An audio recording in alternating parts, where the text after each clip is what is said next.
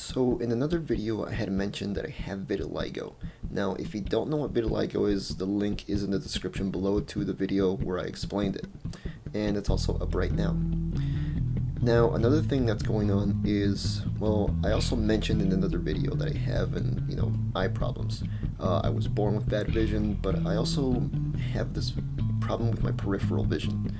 Now the thing is, I can see, I'm looking at the corners of, corners right now with my hands outstretched, and I can see my hands. The thing is, at times my peripheral vision just becomes poor. And the thing is, let me give you an example. It's really hard to tell people, it's really hard to have them visualize what's going on, but let me give you an example.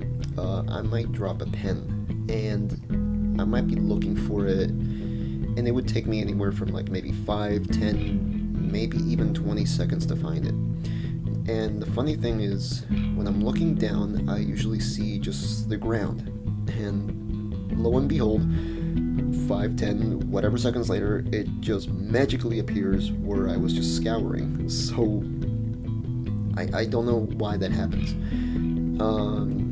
I've heard that it might be due to retinal detachment or glaucoma, or I'm not sure, but I've been told by the optometrist that I don't really have a retinal detachment issue, so I don't know. I mean, I've had this for a while now, and the thing is, I might not see things when I'm walking around. I might run into,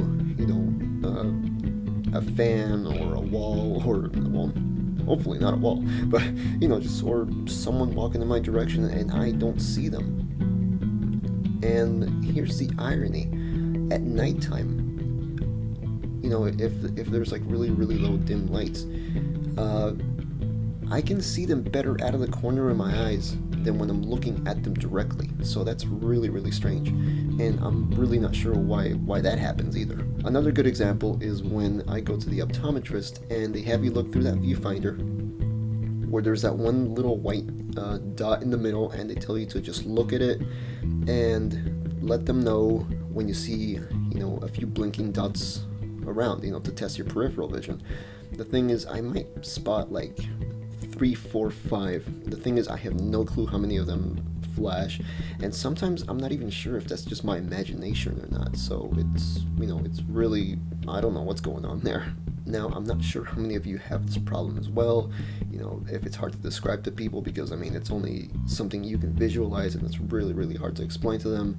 If so, leave a comment or a video response below to just explain, let me know what's going on with you, because it might be the same thing that's going on with me, but it's just really hard to tell people what's going on. So yeah, I just thought I'd let you guys know about this, just another little thing to know about me, another kind of bad thing to know about me, but just another thing nonetheless. So anyway, I will talk to you guys next time, and I'll see you guys next time. Take care.